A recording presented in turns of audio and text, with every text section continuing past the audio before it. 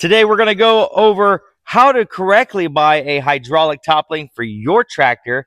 We're going to go through the installation process and all the details on what you need to know to make the best decision.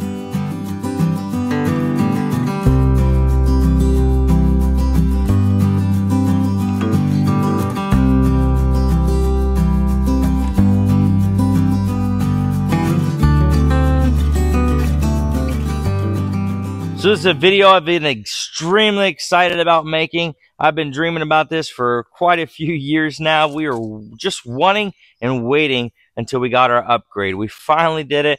And, you know, in a previous video we did on the must-haves for a tractor, I covered one of the main things. If we were to upgrade to a tractor, it was going to be a hydraulic top link cylinder, right? So we finally upgraded to the Coyote NS6010. You have to check some of our other videos out on the review and stuff on this. This thing is a bad machine, and we are so happy to have it. So now let's go ahead and get started on adding our hydraulic top link to this. We do have our two sets of remotes here on the back, which you will need for this. You'll need at least one set. So hey, let's go ahead and get started. I'm going to show you exactly what you need to do before you purchase a top link for your tractor. All right, so one of the most important things you guys need to do before you purchase a top link for your tractor is you're going to have to make sure you get the right size. So when we are measuring the right size, you're going to want to make sure these are all the way in, both sides. One goes one way and one goes the other. You're going to want to make sure they're in all the way compressed, and you're going to measure hole to hole. So from here to there, as you can see, it's about 19 3/4. Yep, 19 3/4 from hole to hole, center to center. And that is extremely important when you are looking to purchase and buy a new hydraulic cylinder link for your tractor, is make sure you get the right size. Last thing you want to do is get it here and you're completely off and you have issues. So now that we know our size, I went ahead and I purchased one on Amazon. So I'm going to bring that up here. I'm going to show you what's in the box. I'm going to show you everything you need to do to get it ready so we can go ahead and install this on our tractor. So purchase this hydraulic link on Amazon. Not sponsored by these guys at all. This is just the one that was going to fit our tractor. It is double boxed here, it looks like. And this is the first time I'm opening it, so you guys are seeing it in real time with me. So we'll open this up, make sure we don't cut anything, cut down too deep. Should come with everything we need, and we'll show you how to install it. So you're going to get your couple hoses. Look there, one thing I just noticed on these nipples here, these are not all the way tight, so we're going to have to tighten those down or you're going to have some leaks. It looks like there's a brass copper on there, or brass washer on there, as well as on this side, so that's good. It'll crimp it down real nice. So we got two hoses in there. Let's make sure both of these, yeah, both of these are going to need to be tightened up. So we'll do that before we get it on. Comes with a little bit of instructions.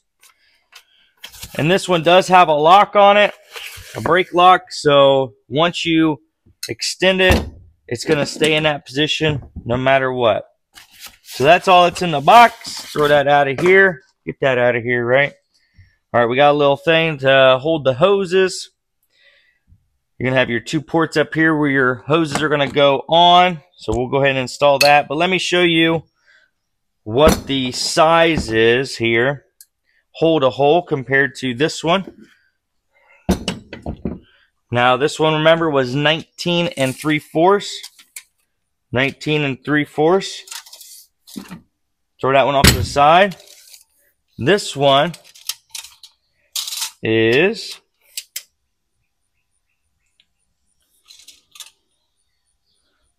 20 1/4. 20 1/4. So that was the closest I could get to that one.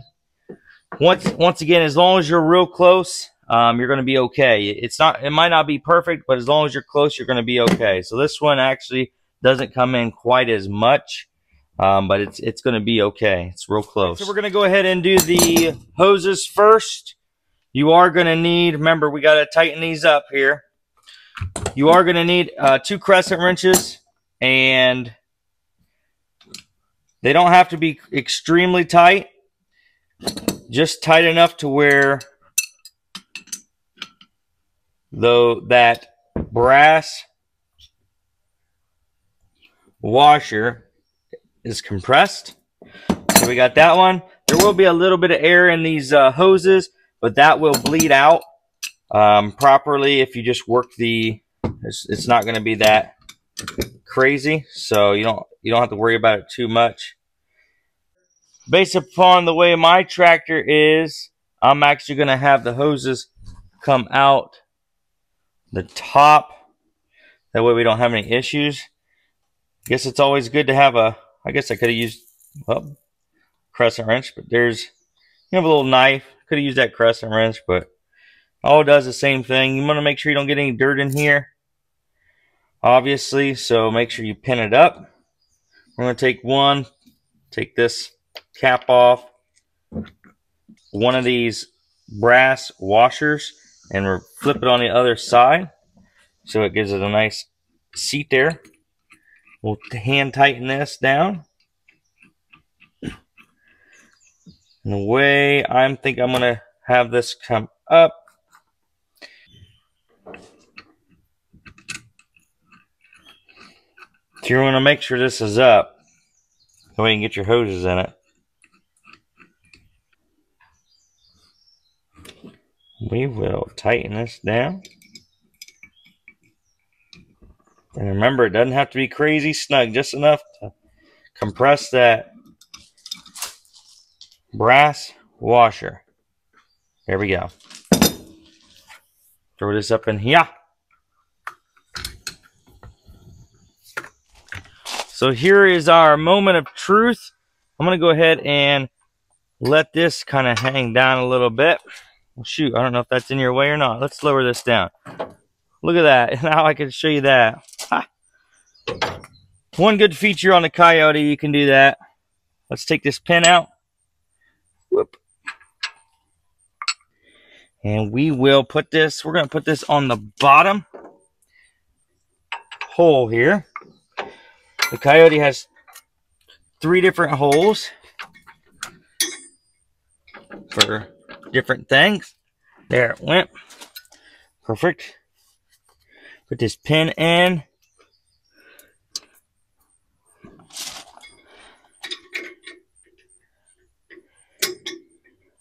That's not going to work, I don't think. We have good movement here. I wonder if, well, you could probably use it yeah, like that. See, you use that to hold that up if you want. So that's good. All right, let's go ahead and hook these up to our ports.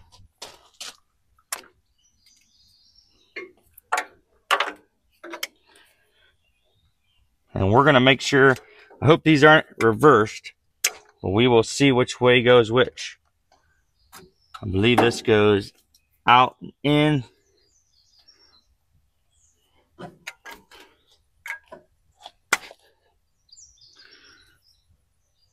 Make sure it's cleaned out. Throw that one in. Throw this one in. Want none of that dirt in there. There's that. And let's see what happens.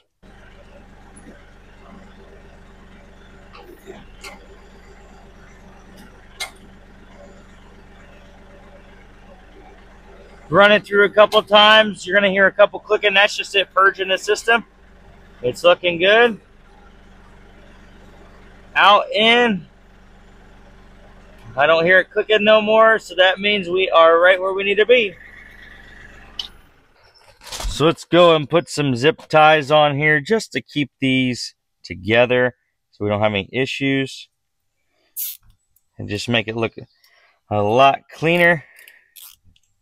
and nice. So I'm going to do, let's see, 2 or 3. Let me see what 2 looks like. And we'll put 1 here. Make sure you put these zip ties where once you cut it off, it's facing on the bottom. That way you don't scratch yourself or it doesn't scratch somebody and hurt them. So we snug that up real tight. We're going to cut this excess off. Make sure you're cutting that excess off. You don't cut your hose there.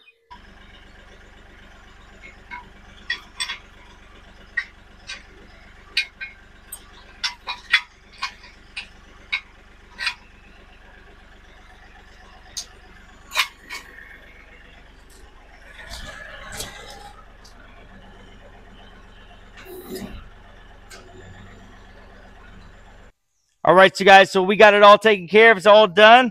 Got it installed. I hope you guys learned something on, how the correct way to buy a hydraulic top link for your tractor, how to do it. The installation process, it's pretty simple, pretty easy. If you have any questions, you can always put them in the comments. Make sure you check out the link in the description where you can purchase this. Make it easy for you guys to find. Especially if you have a Coyote tractor like I do. But yeah, that's about all we got. Once again, I appreciate each one of you guys coming back to the channel. Don't forget to like and subscribe. Hit that bell notification so you know when we put our next videos up. It truly helps us out. So without further ado, until next time, here on Hillcreek Outdoors, see ya.